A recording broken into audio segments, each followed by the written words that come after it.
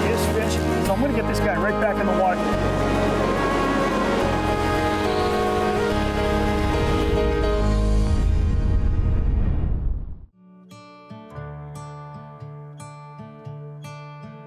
Spring comes late to Cape Cod. While the rest of Massachusetts enjoys sunny 70-degree days, the Cape, being surrounded by 40 to 50-degree water, stays cold and wet, and often socked in by that infamous fog that Henry Thoreau considered a serious objection to visiting or living on the Cape. I don't feel quite that strongly, but I do feel that when the weather provides a clear day in early May, it's good for the soul to watch the sun rising over salt water. What's even better for the soul is catching the first striped bass of the season, and that's exactly what Chris Megan and I intend to do on this trip. In the springtime, the harbors, bays, and salt ponds on the south side of the Cape warm up faster than Vineyard and Nantucket Sounds. For that reason, migrating stripers beeline for these waters, seeking the warmer temperatures and the baitfish within. Chris and I head to the entrance of one of these bays, hoping to intercept the schoolie bass riding the incoming tide.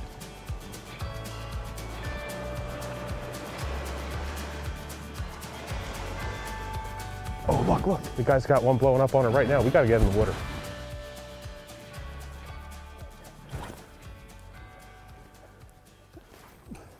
Jimmy, watch where this lands. Yeah, incoming tide's just starting, should be perfect. I mean, clearly we're a little late because we just watched that guy catch 2 fish. Oh, there we go. Oh, Jimmy, not too late, buddy, not too late. All right, all right. All right, all right, all right. Jimmy, top water, or should I just stay with Chris, I'd go top water, man. Why don't you change this out and I'll grab your rod. What I like to do is come in right behind Jimmy. Yeah.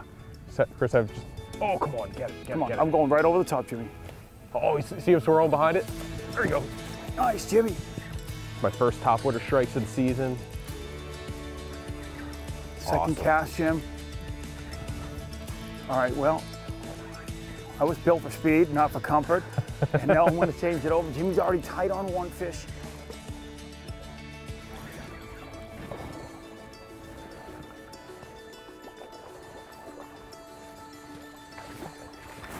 Now that's not, oop, he popped off right there. It's not that bad. That was not that small a schoolie. You know, he was probably 24 inches or so. And the lure I'm using, it's a topwater. It's made by a local guy. The company's called Fishing Magician. It's basically a tiny pencil popper. But I did switch the trebles out for an inline single hook and I crushed the barb.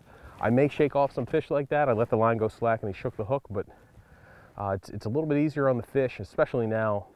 People are getting much more conscious about catching and releasing their stripers. They want to release them in good condition. So that's why I have the inline single, the crimp barb, and that's 2 casts and 2 blow-ups, so I'm not going to talk too long.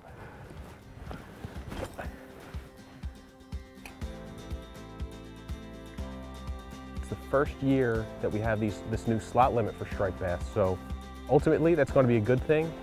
You know, it's certainly going to let more of the larger fish get back, which is good.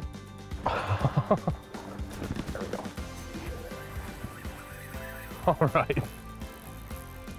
Just that dead stop. I stopped it for 1 second and he came up and smashed it. There's another fish breaking behind him. It's a beautiful fish.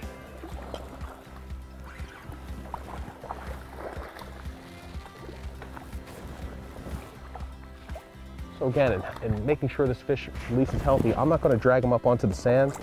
Oop, just going to keep him in the water like this.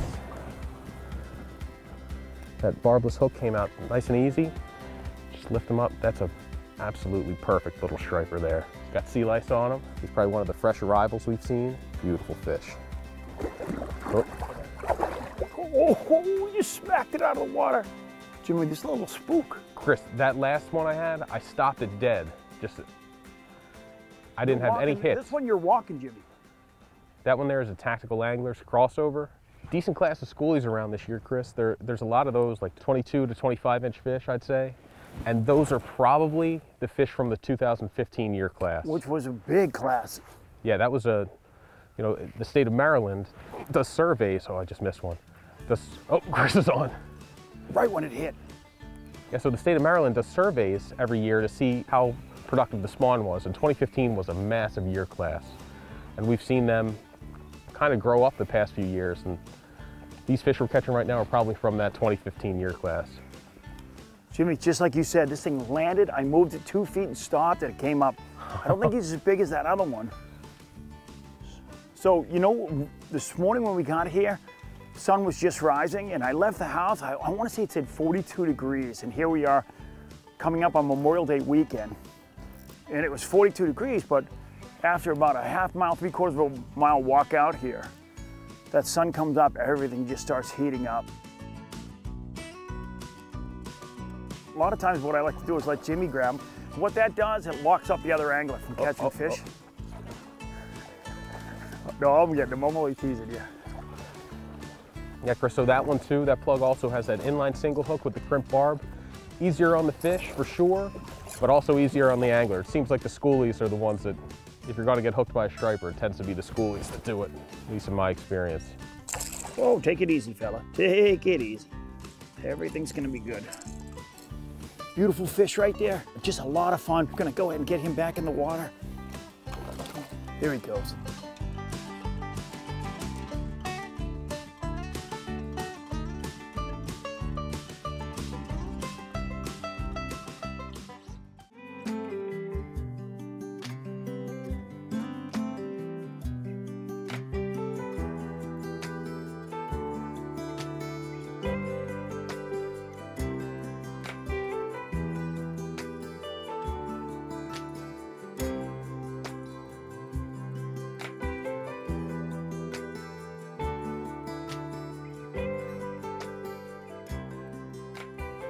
We would definitely be getting hooks, more hooks into these fish if we had the trebles on there. But Chris, I mean, schoolie fishing just isn't what we're taking that seriously. You're just out here to have fun, you know.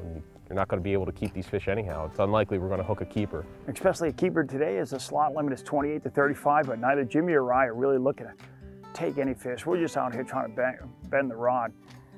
But I can count right now out here where we're fishing 5 other anglers that are all kind of either on the other bank or here.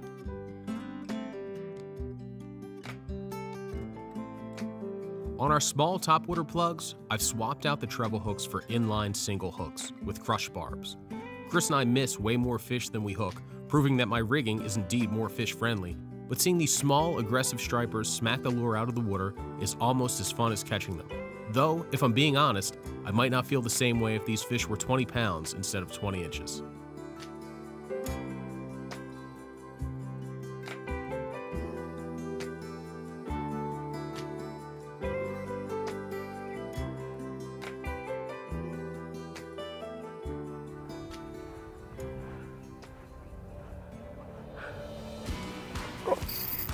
There he is. Jimmy, 6th time, it works every time.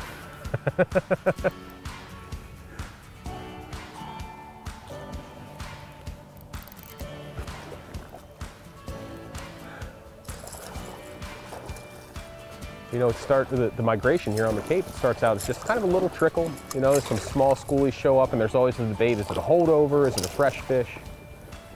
And then all of a sudden you just have this big tidal wave of fish that comes in, and that's what we're seeing now.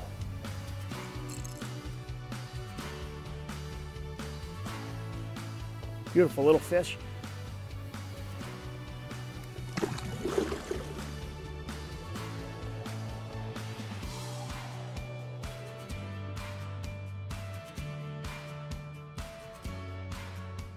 I mean, when the schoolies first show up on the Cape, they beeline, you know, when they first show up anywhere really, they beeline for the warmest available water.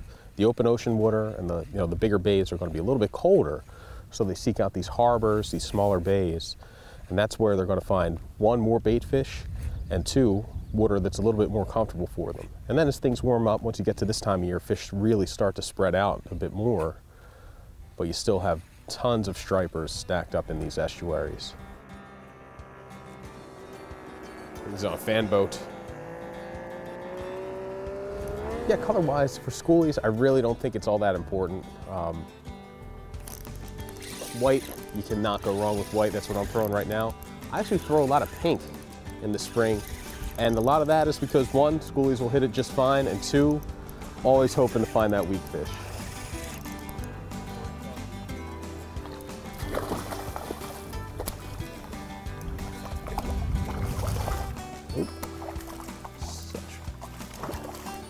Beautiful little fish. This one, Chris, is definitely a class below those first ones we found. But even that little guy, no problem sucking down that 6-inch bait. It's probably maybe a 2-year-old bass, maybe his first migration. Got a lot of sea lice on him, and look at that tail, big broom tail. It's going to carry him up and down the coast, hopefully for many years.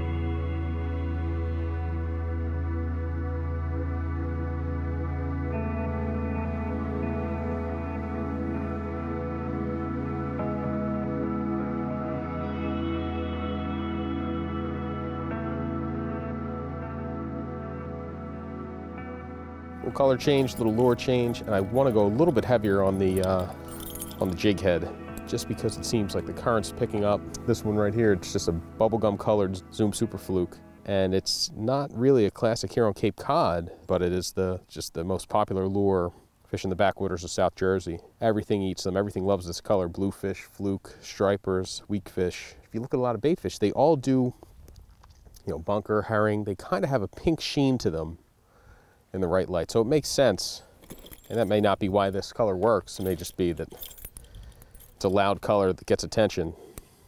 I know sometimes folks look at us and we go, geez, you guys, you always have great luck out there filming, and it's not that way. Sometimes you have to put in some time. We got out here this morning, I thought we would have had 12 fish each in the first 10 minutes. We were definitely getting blown up on, not necessarily hooking up as much, but that's fine. You had some bluefish that moved in, you got these schoolie bass that are in here. Not to say there's not a keeper that's cruising through here as well, but you have an opportunity to get a weak fish throughout southeastern Mass. There's actually been a pretty good push of them this year. I haven't really targeted them. I know Jimmy's targeted them. I don't think he's had much luck with them so far. Oh, he's very angry right now. I think Jimmy might be angry. It's all right. He hears everything. I can just tell that little curl on the small. I'm hearing like a bat. There he is. There he is. He's I think he might be a weakie. Oh, he's gone. Gee, they're starting to dial in on this, boys. Little paddle tail. Little paddle tail, slow retrieve.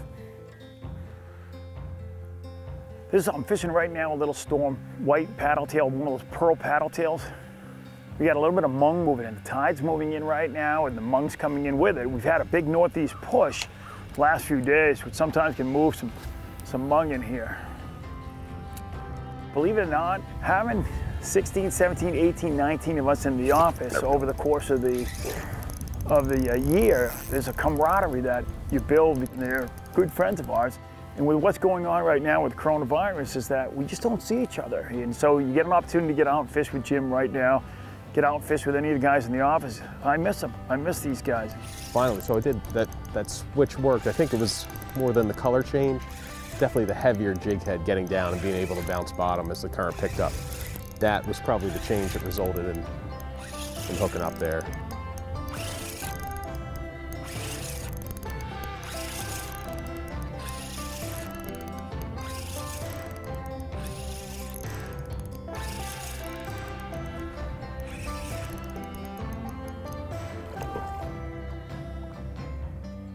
Chris, I think they're still there. I think they just kind of hunkered down. They're not going to feed on top quite as readily.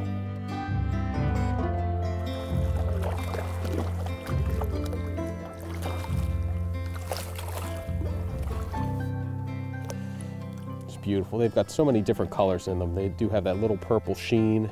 That is such a fun size for this tackle. A little bit smaller than this. You overwhelm them with inshore tackle, but this guy, you can see he put up a great fight.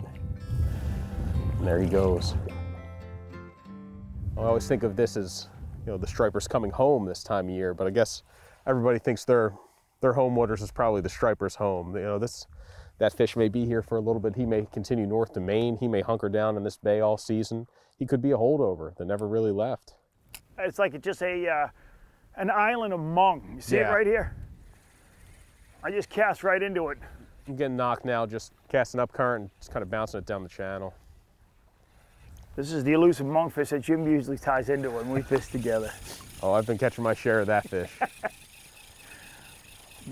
What I was saying when Jimmy hooked up on that fish is that, you know, having all the guys in the office, there's a camaraderie between the group that we get to just kid each other all the time. And working from home right now, you kind of miss that. So you get an opportunity to get out here and fish like this. Gives you an opportunity to just not only wet a line, bend the rod, but also catch up. Because with everything that's going on right now, most folks are working from home. Although nobody really talks to Jimmy in the office. He's kind of that lone wolf. We've had a lot of great trips. I'd say when we fished Delaware, Jimmy and I fished a lot of shows together. Fishing Delaware, I don't know, I listened. I listened to what Swish was saying and dialed it in and just put on a small clinic. And Jimmy had a little bit of a problem with that. Chris, you could tell me you need to scratch your belly twice right now and I would do it. You need to pat your head 2 times right when it hits 3 o'clock. There he is. I've never seen anything like this in my life. To see him get just frustrated to the point that I put down my rod, release a fish. When I went to grab my rod, it was gone. And I was like, whoa, did somebody pick up my rod? I look up Jimmy's fish with my rod because he thinks there's something different about my rod. Oh, whoa, whoa, just as I said that. No, keep talking trash. That's okay. I'll just be over here catching fish. Just as I said that. Yeah, they're glued to the bottom right now. So whereas when we came out here at first light, they were hitting on top. Right now, these fish seem to, if you're not on the bottom, I'm not getting touched.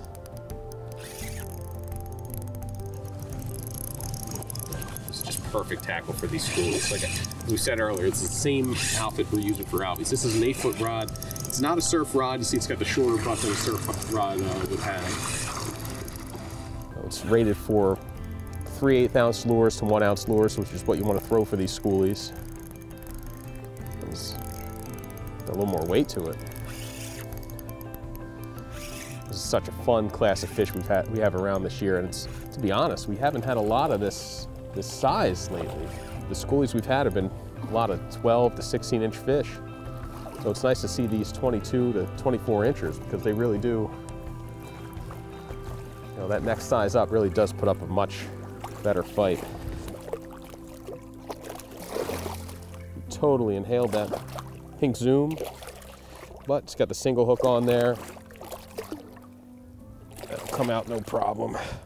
It's not in the gills, right in the top of the mouth. And again, when you're landing these fish, especially the schoolies, if you're not going to keep them, no reason to drag them up on the sand. You know, that beats them up. You know, just leave them in the water. This is much easier on the fish, leaving them in the water like that.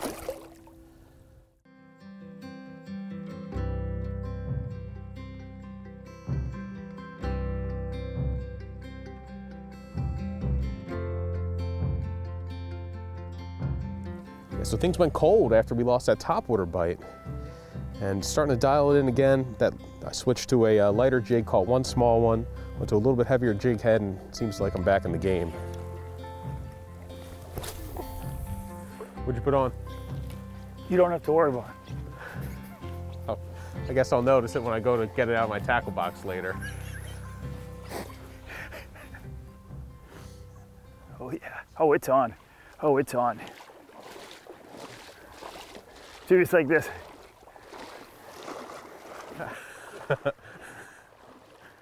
Nothing to see here, boys, nothing to see. Oh.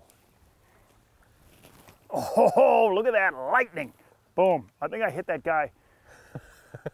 I think that stormer that I had was just a little bit too big a profile for these fish in here right now. Oh, just slowly bouncing the channel. Oh. Jimmy, right back on. Get back on it. Starting to pick up again, boys, starting to pick up.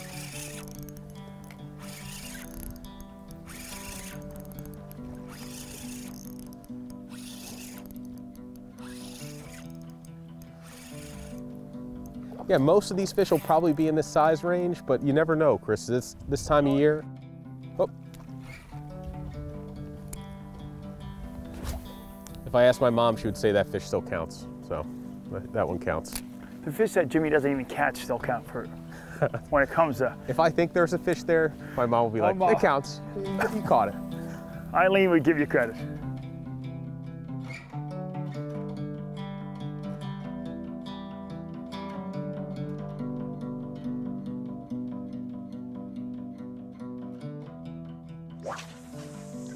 So May is one of the best months to be on the Cape for the fact that it's an awakening, and it's an awakening all over the Cape. Things start to turn on. You know, the haddock bite that started in April is probably still going on, but these fish have moved into closer in Cape Cod Bay to 80, 90, 100 feet of water because the water's still cold up in the bay. You can get these fish literally coming out of Plymouth, not with a real long run or out of Situate. The bass move in. Oh, just got a whack there. And so the opportunities just are plentiful. The freshwater fishing on the Cape is excellent as well. There's just so many opportunities. A little smaller one here.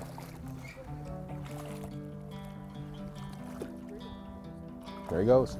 You know, week before Memorial Day, small fish, schoolies, just bend the rod, light tackle.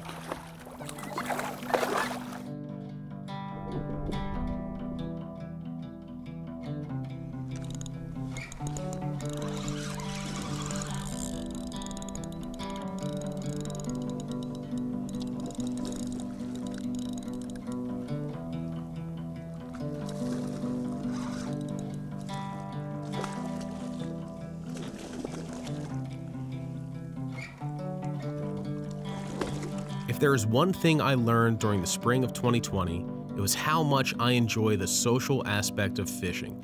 When social distancing orders were levied in mid-March, fishing was one of the few acceptable activities left. But instead of going with a group to the trout ponds or packing for a weekend at Shad Camp like I would have done any other year, I fished alone. I still caught fish and still enjoyed the time and nature, but I missed the camaraderie of fishing with good friends. In their absence, I realized how storytelling, trash talking, and lighthearted competition can be just as integral to a good fishing trip as the fish themselves. So it was an added bonus to catch these first stripers of the season with Chris, especially since I caught more of them than he did. But who's counting anyway?